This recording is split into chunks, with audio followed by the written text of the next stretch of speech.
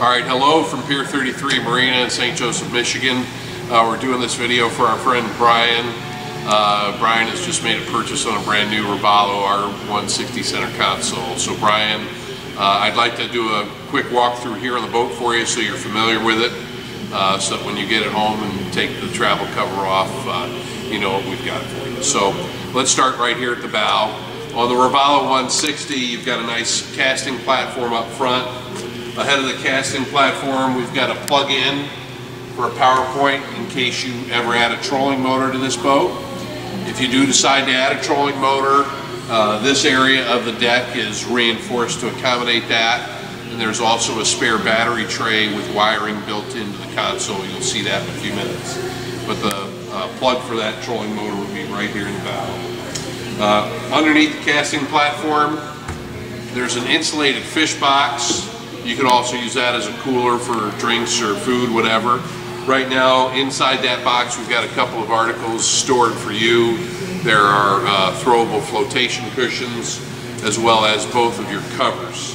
These two blue covers, one will cover the entire console, the other one will cover your helm seat leaning post. So these will be folded up inside here for you.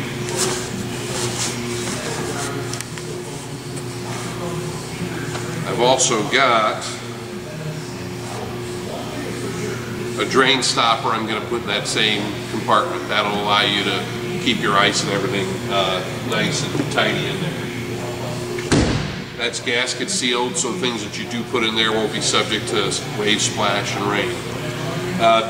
Forward of the console itself, you've got a forward-facing seat with an optional cushion. The cushion is removable. Underneath that cushion is your live well. Okay, so you've got a live well with a standpipe, and there's also a dispenser for your incoming water for the live well. In the backrest, built into the backrest, is access to the inside of your helm console. Inside there you will find some wiring access for a chase for any equipment you might add. You'll find the spare battery tray, and also you will find the white anchor light. That's a folding pole, and it fits into a special slot in that section. So that should be used anytime you're going to be navigating after dusk, before dawn, foggy conditions or rainy conditions. And that's stored right inside the helm console itself. To close that back up, put these notches into place, give it a pop, and now it's nice and tight. We'll come back to the helm in a moment, but you do have a reversible leaning post seat, so obviously in the forward-facing position. This will also flip around if you're just watching the sun go down or watching your fishing lines. Built in underneath this console, and Caleb, how about if you move this way just a little bit?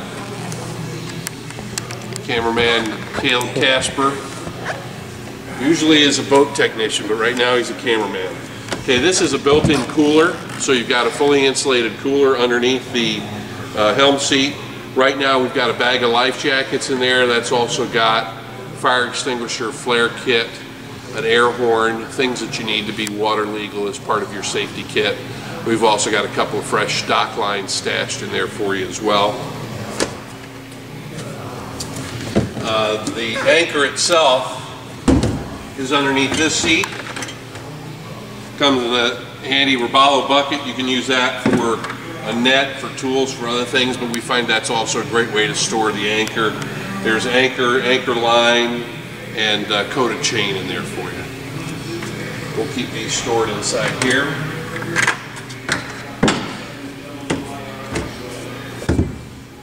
On this side, this is your battery access underneath this seat side. So you've got a fresh interstate battery in there. On the forward side of this same panel, and actually at the angle that Caleb is standing, you probably won't be able to see it, but there's a red rotator switch right here in the corner. That switch, when it's pointing straight up, that shuts your battery off. So none of your accessories on the boat will function. You don't have to worry about leaving a light on. Just make sure that switch is turned to the off position when you're ready to use the boat.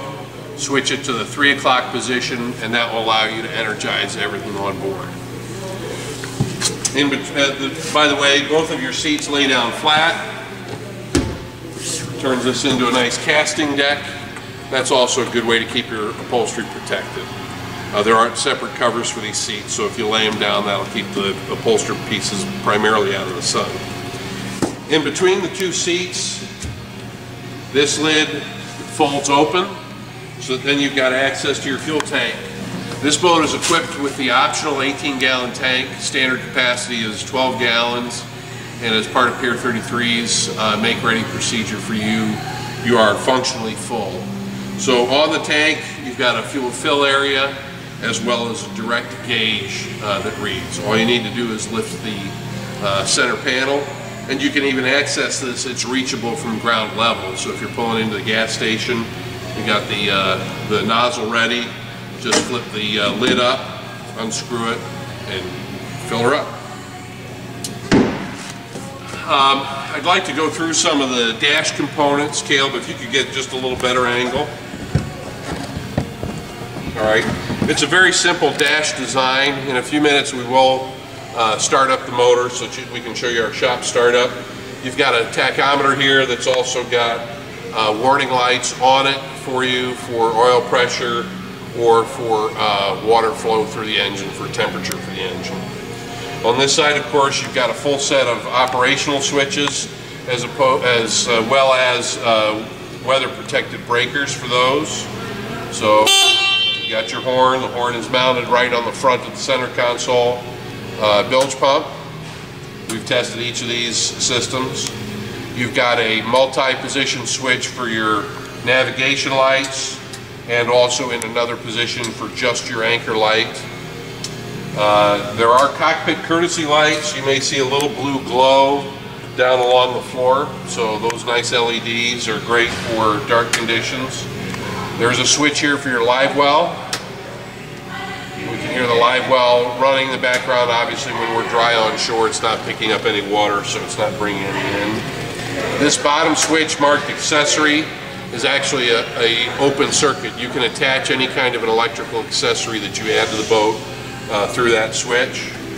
And then right underneath that, there is a plug-in power point so that you can use that for a cell phone charger or anything else that would plug into that type of receptacle. I think what we'll do next, let's go ahead and we'll get a water supply turned on so we can do a shop startup here for you on the engine. We'll talk about your Yamaha a little bit while it's running. So, Caleb, get a stop point, and then we'll get the engine ready to run. Okay, Caleb's down at ground level so he can give you a better view of everything that goes on here now. We've turned on a water supply so we can run this engine on a hose for you. And your startup procedure is going to be pretty simple. Of course, you want to make sure if you're starting it on land, nobody's near the back of the boat. Don't shift this thing in and out of gear if you've got passers-by walking through it all. Don't ever run your boat dry just to see if it runs. It always has to have a water supply to it before you can do that. The other key thing before you can start the motor is that the safety lanyard must be in place. We're using one of our shop lanyards right now, but we're going to put a Yamaha lanyard on here before the boat leaves for you. And the safety lanyard is very important. First off, the engine won't operate unless the safety lanyard is in its position. But more importantly, from a safety standpoint, this lanyard is attached to the driver. And there's any kind of an incident that causes the driver to be dislodged from the controls, the safety lanyard would yank free from the boat and that would kill the engine. That is a very important safety protocol for Yamaha. So to start the boat, you must have the safety lanyard in place. You must have the battery switch on, and before anything will turn over, you also have to make sure that your shifter's in the neutral position. So we've got all those things ready to roll. This is a fuel-injected 4-stroke Yamaha. You don't have to pump the throttle or anything of that nature. We're going to key it to an on position, and then I'm going to roll it over for the start.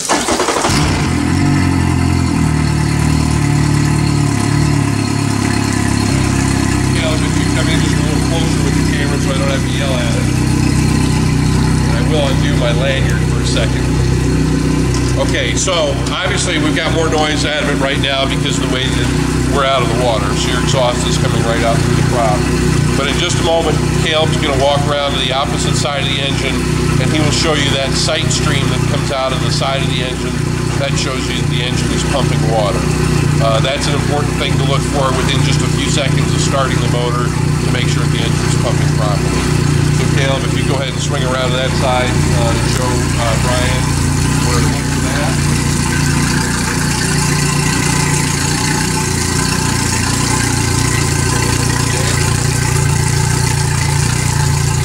And if you go ahead and back up with your feet, I'm going to shift into that gear. Nobody nearby.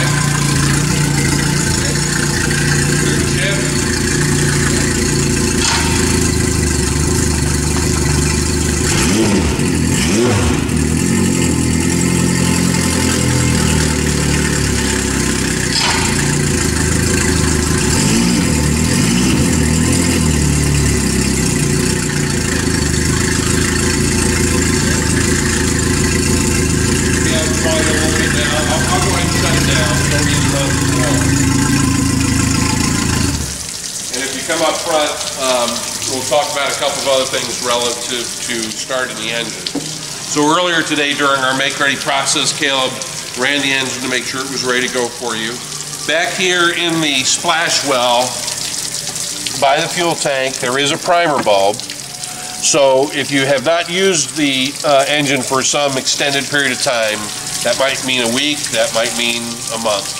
But in any case, this primer ball has to be full, has to be hard, so that you're sure that you're delivering fuel to the engine. I think it can leak down a little bit if it's unused for a period of time. So if you haven't used the boat in a while, before you fire it up, make sure that you've got a nice firm primer ball there, and it should key right on, or should fire right up as soon as you key it on. When Brian is here with me, I'll go through the Yamaha engine owner's manuals. We'll talk about the break-in procedure for the motor. We put about 2 hours of time on this engine right now. You're going to treat it gently especially during its first 20 hours of use, and during the first 10 hours of use. We don't want you to accelerate to full throttle or operate at full throttle for any extended period of time. You'll see in the Yamaha owner's manual there are particular recommendations about that. And then as you proceed past 10 hours of use towards 20, I want you to continue to operate it at varying speeds. That's the best way to break in your motor. When you're done with approximately 20 hours of operation, that's when you should get a Yamaha technician to give the engine a check over as well as do your first oil change. I want to make sure that we don't forget something because we're not going to get to go for a boat ride together. We've gone through a fairly complete look over the boat's features, engine operation, those other things that we will cover in the manuals with Brian. Before the boat leaves, our crew is going to put a trucking cover, a trailering cover over the entire boat. When they do that, we will fold down this folding windshield. And to raise and lower the windshield, there are thumb screws on each side that will hold it in place when you put it back up. So that windshield will be laid over when you see the boat for the first time. Just prop it up, put the thumb screws back into place, and the windshield will look just the way it does now. We'll make sure that you got your full set of owner's manuals, 2 sets of keys, full tank of gas, you've got safety gear on board, and I hope the next thing that happens is that you get some great weather so that you can go trash your new boat. Thanks a lot for doing business with Pier 33, and have a lot of fun with your Robalo. Before we go, because I almost forgot, let's talk about a couple of very important things at the back end of the boat. First off, right now, we've still got the battery switch on, so I can tilt this motor up out of the way.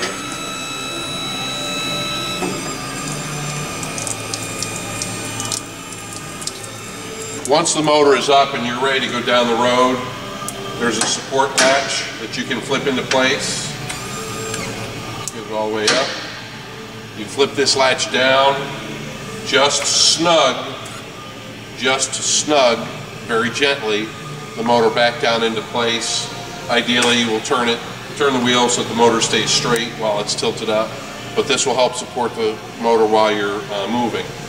What we're going to do here when we're done is we're going to leave this motor in a completely vertical position so that any water drains out of the engine and then you don't have any potential for freeze damage in cold weather. But I also wanted to lift it up because one of the very most important pieces of equipment on your boat is the hull plug. So right down here at the center base, and it can be screwed in by hand and then can be tightened with pliers or a wrench. But this is your hull plug. Please always double check that or triple check that before you lower your boat down the ramp. The hull itself is self-bailing, but you do have an inner bilge that houses different kinds of pumps and other wire chases. So if you need to pull the plug to let any water that's accumulated in those out, go ahead and do that. But always, before you put the boat down the ramp, double check to make sure the hull plug is there. The other things that you see back here, this is part of your drain system, and this is your intake for the live well. That's what that screen is. You'll also notice, and this is a good thing to do also before you get that to the launch ramp, you've got trailer tie downs that we've supplied for you. These tie downs should be cinched to the trailer and to the boat when you're leaving the ramp or leaving your home to make sure the boat is secured properly to the trailer. Let's go back up the other way, get that out of the way, tilt her back down.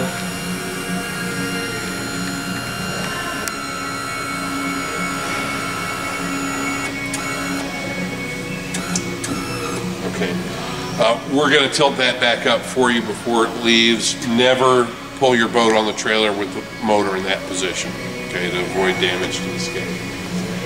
Caleb, can you think of anything else that I had almost forgotten about? Okay, all right, we're in good shape. Again, have a great time with your boat.